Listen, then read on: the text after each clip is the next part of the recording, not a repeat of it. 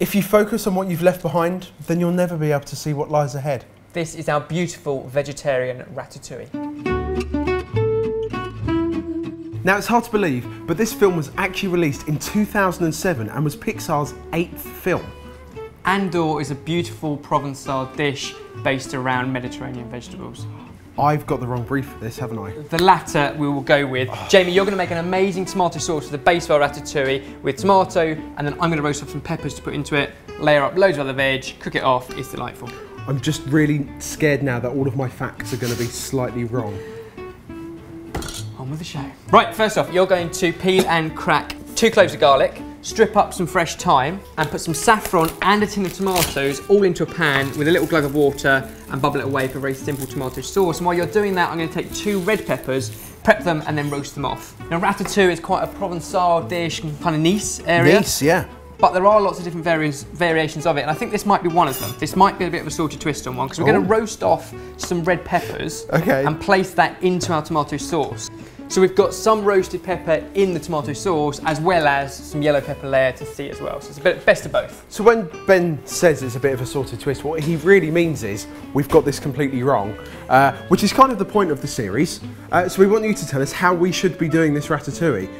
If you are French, even if you're not French, how would you do your ratatouille? Yes, there's so many different ways. All of this? All of that in. You've not committed to the cause. I've shaved my beard. Excuse me. I don't feel as though you Whoa, committed to the French theme. I will admit, my stripes are going in the wrong direction. I had noticed that. However, the French do not understand, because there's not many, shall we say, larger French people. No. And so therefore, horizontal stripes are not the most flattering. No, they're not. So you need vertical stripes, Mr. Frenchman. Tomatoes in, along with the fresh thyme, a little glug of water, and then basically heat it gently, bring it to a bubble and simmer it for about 10-15 minutes, which is the same amount of time the peppers will roast in the oven, and the oven's up really high, about 240. In the meantime, we can look at all of our other veg, so an aubergine and courgette. You're in charge of those. You can just cut them into rounds. Yep. And I'm going to prep a yellow pepper and some beef tomatoes, much the same, similar sort of size. So there's different types of ratatouille, isn't there? Yes, so I think traditionally, and bear with me, but I think traditionally ratatouille was kind of a rustic, countrified dish, lots of veg, all stewed down, relatively cheap because it was the veg that was in the area. Oui. But actually there are modernised versions of it, and you know the film. Si. Oh, oui.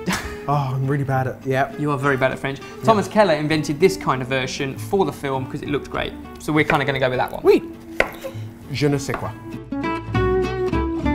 So what we're going to need to do is dress all of our veg. So we want olive oil, plenty of salt and pepper, and then if you can just kind of toss those all together. And with the tomato, just be a bit more delicate with the tomato.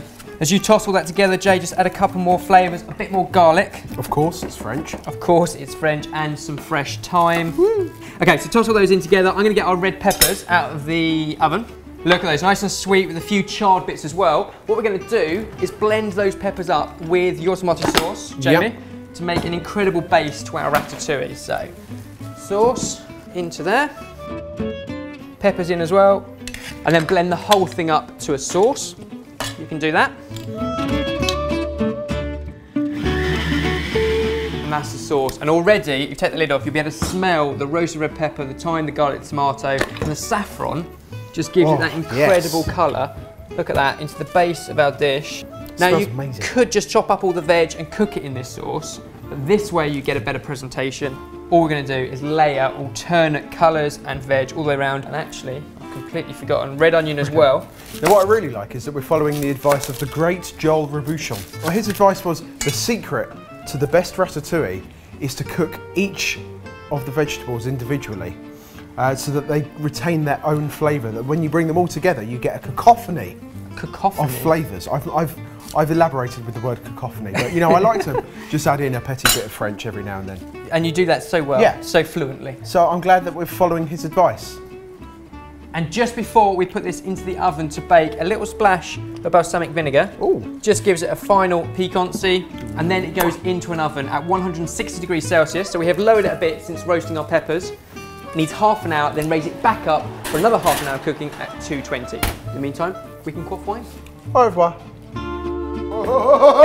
Look at that for ratatouille, absolutely gorgeous.